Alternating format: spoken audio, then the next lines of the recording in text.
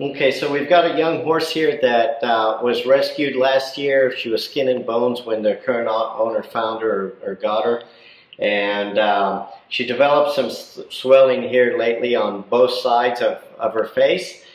We've presented some of these cases, and so we're going to show you here what can sometimes look like a little wound. A lot of people confuse this for a wound or trauma, but let's take a look at what it looks like. We've got so here's the swelling right in this area right here, and then if we look, we can see that we have a little defect right here, a little scab.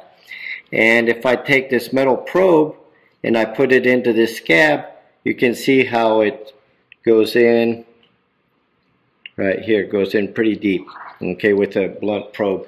So then if we go, we're going to show you one on the other side where we have a similar situation. So we have a little bit of swelling, another little scab, and then if I put this probe in here, we can see how that goes in at a different angle, okay. So this is classic presentation for infected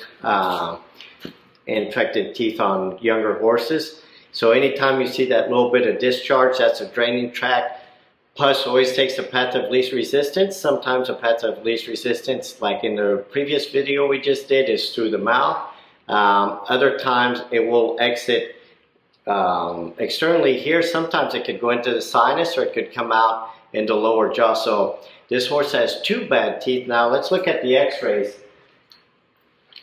Sometimes the radiographs are not very rewarding on these types of cases because the roots may not show a lot of remodeling. So a lot of times what you can do is just put a probe in the tract, and the probe will take you right to where the spot is. Remember, always shoot a radiograph with the open mouth if you're a veterinarian. And here's the other side, and we can see how the probe goes right to this root. So we know without a shadow of a doubt that the right thing in order to help this horse out is we have to take out both teeth. She's really young, so they're going to be long. It's a fairly tricky procedure, but we'll be able to help her out a lot. So we're going to go ahead and proceed with that. What we'll do is we'll show you guys what it looks like inside the mouth. Inside the mouth, typically these teeth look totally normal. So that can be deceptive, where you might think that, oh, there's not a problem here. But again, the problem is all at the root, not in the mouth at this time. Okay, so we're looking in the mouth here. This is her upper right side. You can see these teeth are all pretty normal.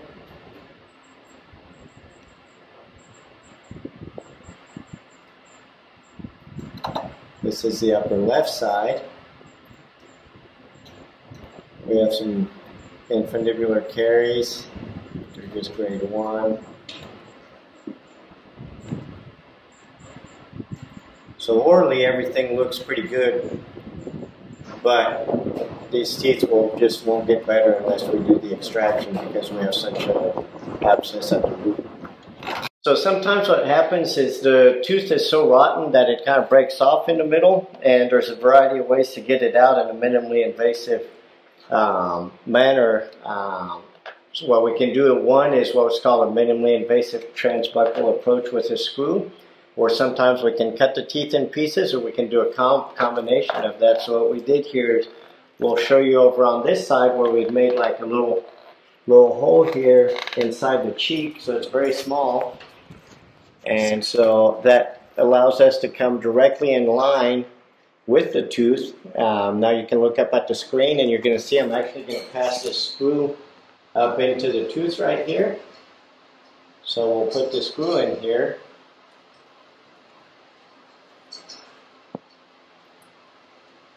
And now through a little hole in the cheek right here, we're coming up into the tooth.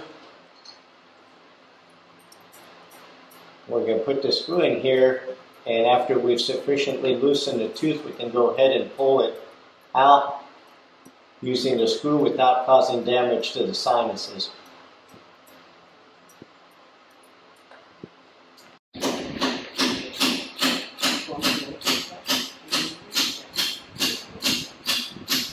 Here we can see the tooth is coming out.